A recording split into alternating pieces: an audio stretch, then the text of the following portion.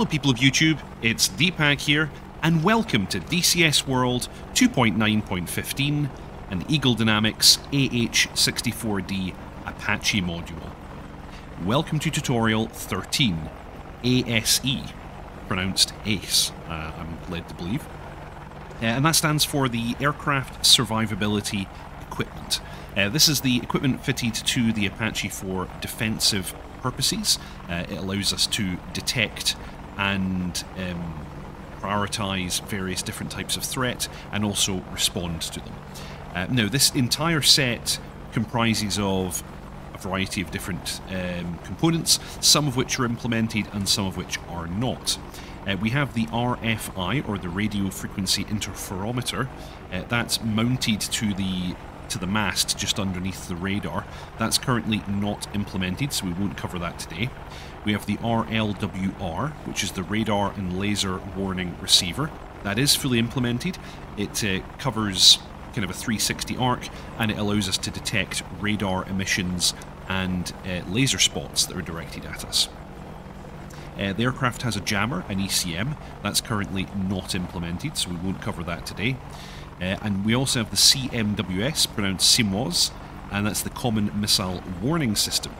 This is an array of infrared cameras which can detect the heat plumes of missile launches and warn us about them. It can also automatically launch flares.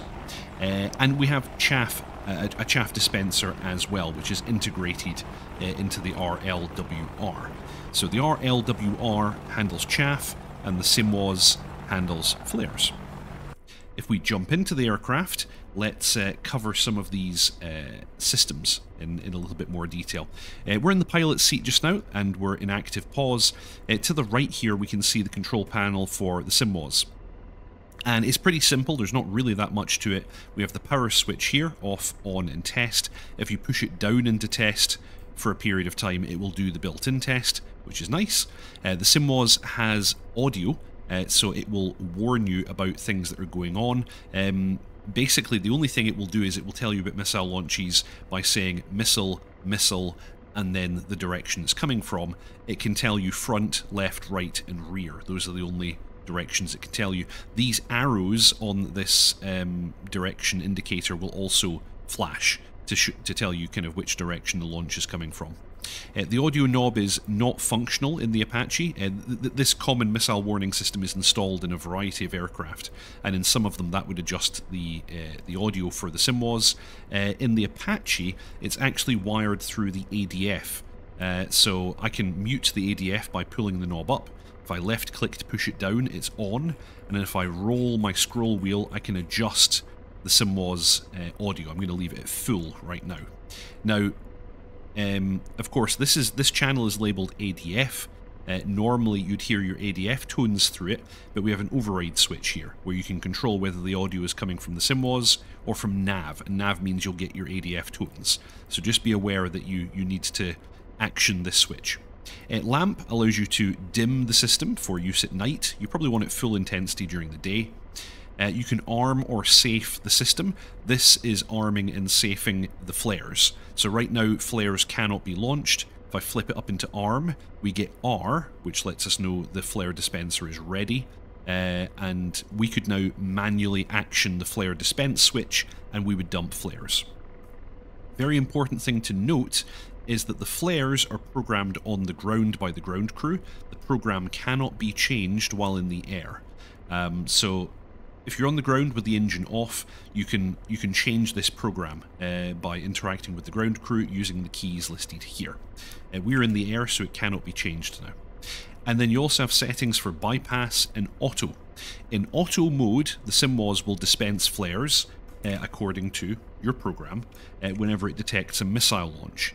Note that the system has no ability to differentiate between friendly and enemy missile launches. So of course, if you're in formation with other Apaches and they're firing off Hellfires, you're probably going to want to pop this into bypass. In the bypass mode, only you can launch the flares. In auto, the system will launch flares on its own as long as the system is armed. So you need it to be an armed and you need an R. During dispense, the D will illuminate for dispense. You also have a readout of your remaining flares and chaff in this display. And that's pretty much everything you can do with the SIMWAS. The control of it is only available to the pilot because it is this little module that's installed in the cockpit. If we jump into the CPG seat, we'll now go over the ASE functionality in the multifunction display. Now, you can see radar threats both on the TSD and on the ASE page. If we go into utilities, we also have this function called ASE auto page. What this will do, if I click on this, you can see you've got different modes that you can have it in. You can also turn it off entirely. If you have it turned on, what it will do is at the trigger setting, so it can be triggered by search, acquisition, or track. Search just basically meaning you were hit by radar energy, acquisition being that the target has actually locked you, and track means that it's supporting a missile launch. You're being tracked and a missile is on the way. You can choose at what level it should trigger, so let's put it into acquisition for now, and what that will do is even if you don't have the TSD page up, it will bring the TSD page up momentarily and show you that threat. So if you can see here, if I go to TSD, on the box around the outside we do get symbols for both the radar threats and laser threats. These symbols here are fixed wing symbols, and above it tells you the type. So here's an E3, so that's a friendly NATO radar aircraft, and here it says 50, that's the A50, that's a Russian fixed wing radar aircraft. Everything else will show as triangles, that's kind of other radar sources, again with identifying information at the top. If you actually start being tracked, the system will place a box around that threat and draw a dotted line towards your helicopter. That means they're tracking you. If they then launch, the box will flash and you'll still have the dotted line. If we lose one of these, like if it stops emitting, it will go to a faded symbol, like a kind of half intensity symbol for 10 seconds and then disappear. And if it's a new threat, it will be in bold for 3 seconds, and then it'll return to normal. So that's how they're presented on here. If I go to main menu and I choose ASE, this is the dedicated ASE page, and again we've got these two radar sources, fixed wing radar sources, and their identifiers.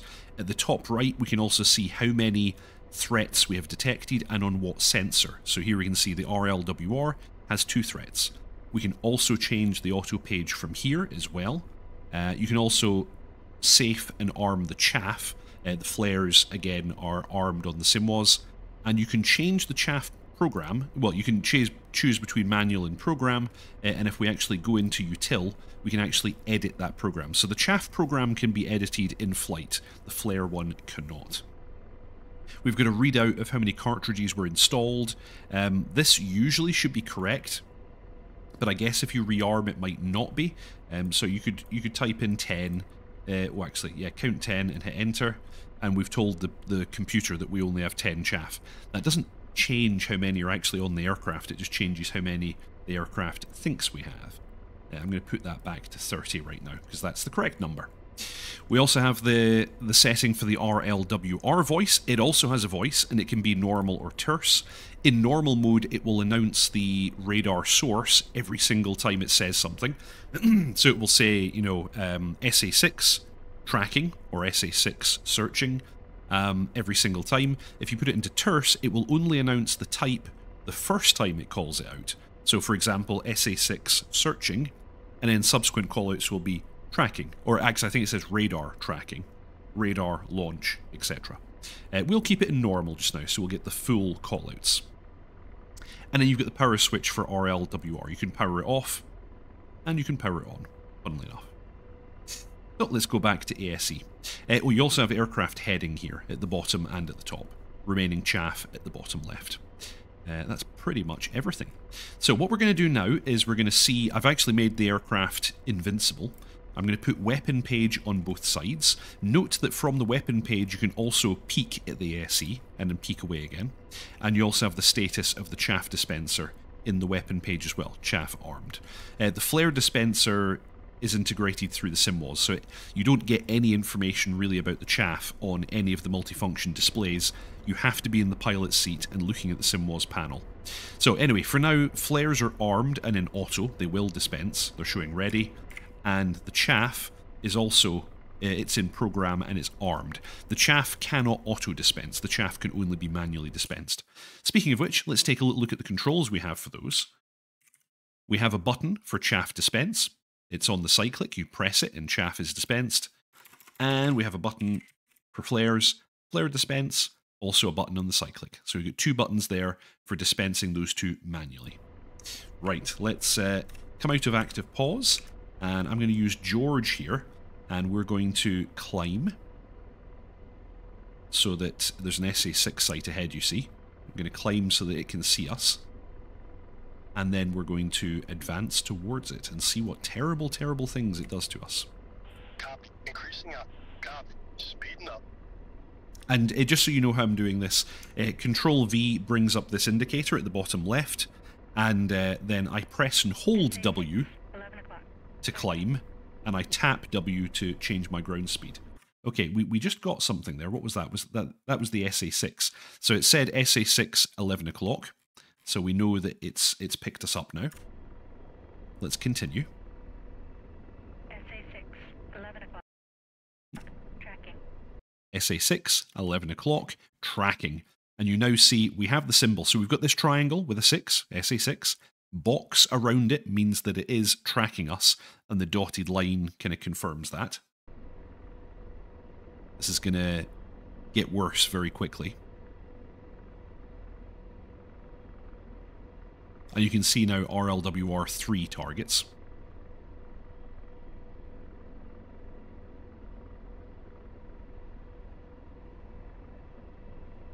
Should fire on us quite soon now.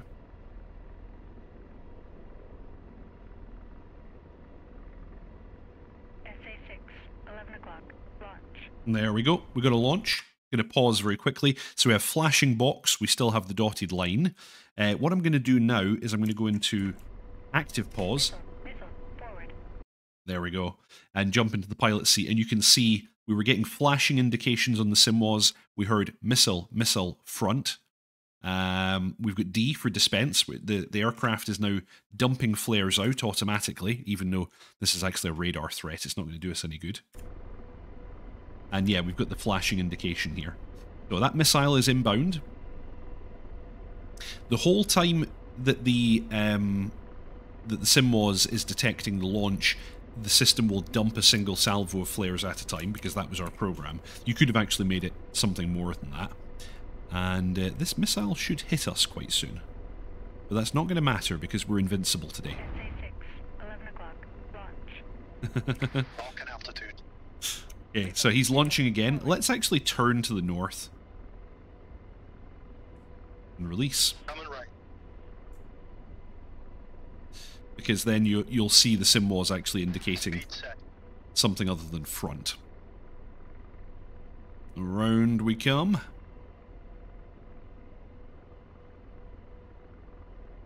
Okay, so it should indicate on the left now. SA-6, 8 o'clock.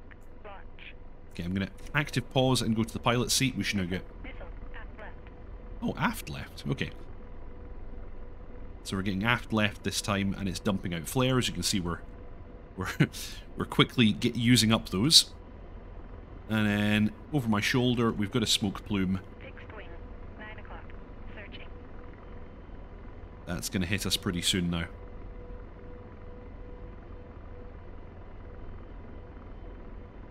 Fixed Boom. wing, 9 o'clock. Nice job. SA-6. Okay, I'm going to pause that there just now. So you know, those are the basics of the RLWR and the SIMWAS and the chaff and flare dispensers. Now, to finish up, we're going to take a very quick look at the other symbols that we might see. So we saw all of these basically. We saw the fixed wing, we saw the threats, radar in search, in track, in launch, and this is what the bold looks like. We probably didn't quite cover that, but yeah, new radar or laser threat is displayed in bolded symbol for 3 seconds following initial detection.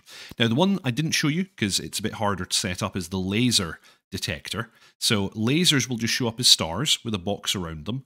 That means that in this mode with the box, someone has just ranged you using a laser, that's usually going to mean that if it's a tank, which it often will be, that means it's about to fire its main gun at you. So if you're hovering right now, don't be, because yes, you're about to receive at least 105 millimeters of something you don't want. If you get it with the dashed line, that means that something has you in target designation mode. This probably means that a laser-guided missile is about to be fired at you. Or it could mean that someone's going to try and drop a laser-guided bomb on you. That has happened. And then if you have the flashing indication, that's a beam rider. So that means that, yes, absolutely, a beam riding missile is on its way to you. So wherever you are right now, don't be there. You need to deal with that situation quickly. And yeah, again, the flares, they can only be programmed on the ground by the ground crew. You need to be on the ground and talk to the ground crew. Another thing to note, both the chaff and flare dispensers are inhibited when you have weight on wheels. You need to make sure that once you're in the air, that they are both armed. Chaff is armed in the ASE page, and flares are armed on the SIMWAS panel in the pilot seat. And that's it. That's everything about the aircraft survivability equipment. I hope you all enjoyed that. Fly safe, and I'll see you all next time.